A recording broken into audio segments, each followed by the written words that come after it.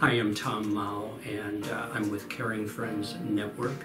Caring Friends focuses almost exclusively on adult English language learners. As someone who is an international myself and have been an international student twice in my life, I really can relate to the international friends we serve here because I remember the first time being an international student myself.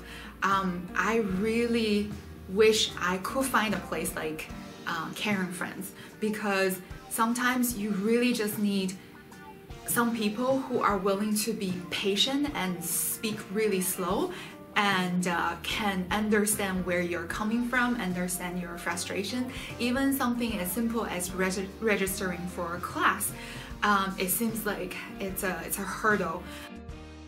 Something that I really want to emphasize is that we focus on betterment.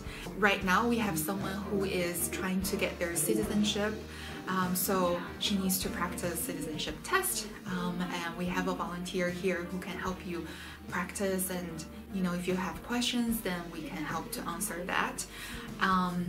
And the other most important practical thing that we do here is to help people with learning how to drive.